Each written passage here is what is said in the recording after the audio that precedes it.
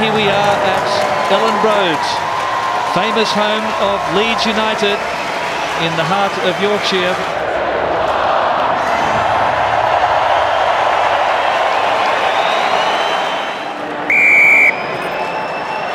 Italy and Canada then, their second match of the tournament.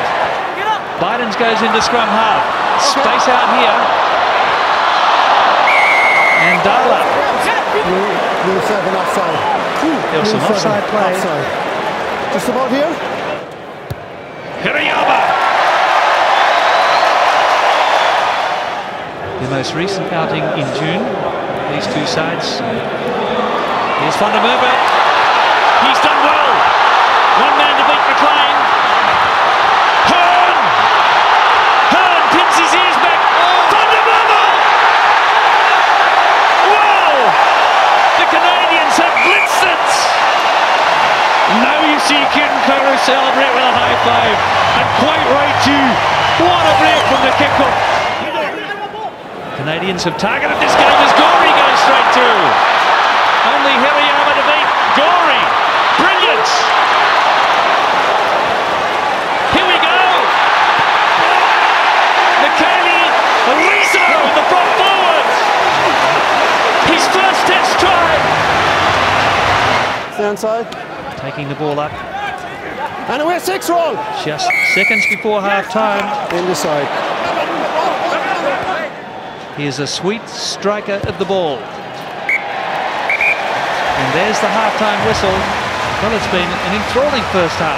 The Canadians doing the early running, but Italy bouncing back strongly and gaining the ascendancy. Ardron then to McKenzie. Hirayama. Hearn.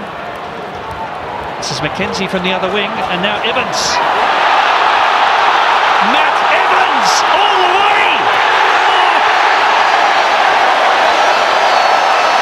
How good was that? There's a big overlap on the right. Hirayama. Here we go, Dalo. Now another one for McKenzie. Canada is running riot. There we go. Taken and given under pressure from Sarto. I believe the ball has left forward out of his hands. Okay, we'll come back for the scrum then. Correct. Okay. No score. And they'll try and punch it for the Canadians. Castro Giovanni! Did he get it down? There it is for Garcia. Italy back in the lead. Gonzalo Garcia. Hirayama then closes the gap to just 2. 8.5 to go. Wonderful effort by Tyler Ardron, the skipper of Team Canada. Kick successful. It's a bonus point for Canada, but a fighting victory for the Italians.